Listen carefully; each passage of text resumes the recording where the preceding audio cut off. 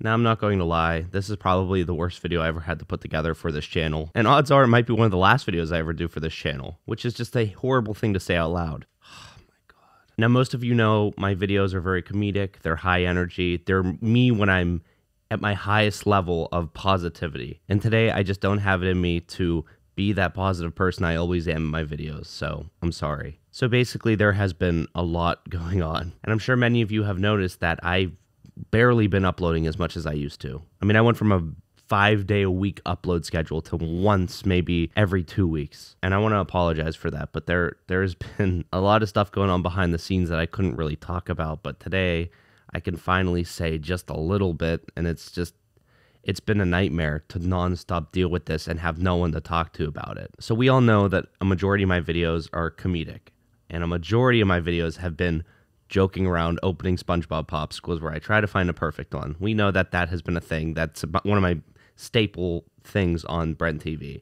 So that started on my TikTok, and then I brought that over to my YouTube, which ended out, it worked, and people loved it, and they wanted more and more and more. Now, what does a YouTuber do when their brand finally starts to develop? Well, they make merchandise. And I was very careful in the thought process of making merchandise because what is the main thing about me that people know me for? SpongeBob popsicles. So when thinking about what my merchandise would be, I thought, people know me for SpongeBob popsicles. And I know that sounds funny, but that's a big part of my life. And I know I couldn't just go ahead and steal anything that wasn't mine. I couldn't go ahead and take something from Nickelodeon or Popsicle and just use it and say it was mine. I couldn't.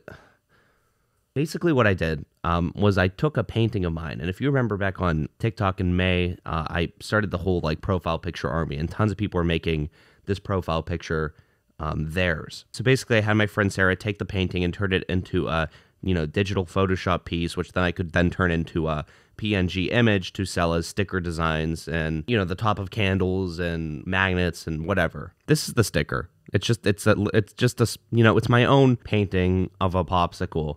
And never, did we ever label these as SpongeBob popsicle stickers. Never did we say popsicle stickers. Never did we say SpongeBob stickers. It was just funny viral sticker. And it was my design. It was my painting. Then we had candles like this. And, they smell like SpongeBob popsicles. And the top was my design that I made. Basically, the communication between me, Popsicle, had always been very mutual, very cool. They've sent me stuff. They sent me, they sent me popsicles. They sent me a jacket. They sent me all this really cool stuff. But at that time, I realized I was really only talking to their social media marketer, the person running the Instagram page.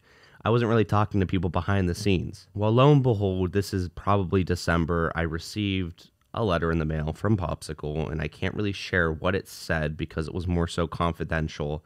Revealing personal information about me, along with the problems they found with my merchandise and how it replicated their brand to the point that they wanted to take legal action against me. And I was really surprised. And I didn't want to say anything out of embarrassment. Basically, what they wanted me to do was completely rebrand everything, take away our sticker designs, our magnets, our candles, all that stuff, because we were representing their brand and basically potentially suing us for copyright infringement. And I never got around to it because I never thought something would actually happen.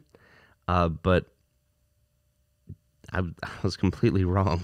Fast forward to the beginning of February, it's more serious. I received a cease and desist letter. I've been one-on-one with my lawyer, and turns out this has turned into something bigger than I ever imagined. For the time being, I have to completely take everything off of my website, including my own personal merchandise. And my lawyer said to stop YouTube completely, never come back to it, which that just sounds horrible, but this is not good. And trust me, if you want to see my videos, you can always go back to the old ones. You can download them. You can watch them.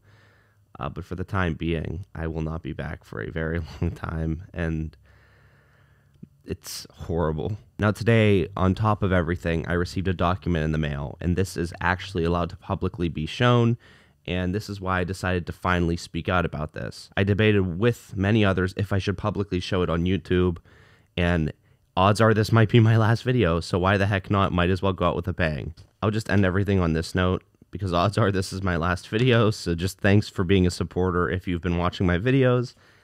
Thanks for, giving me a reason to be positive every single day, and just thank you all. This is what they had to say.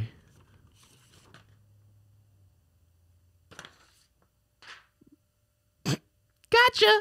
BrentTV, BrentTV, BrentTV has a video for me. BrentTV, BrentTV, BrentTV has a video for me. Now he's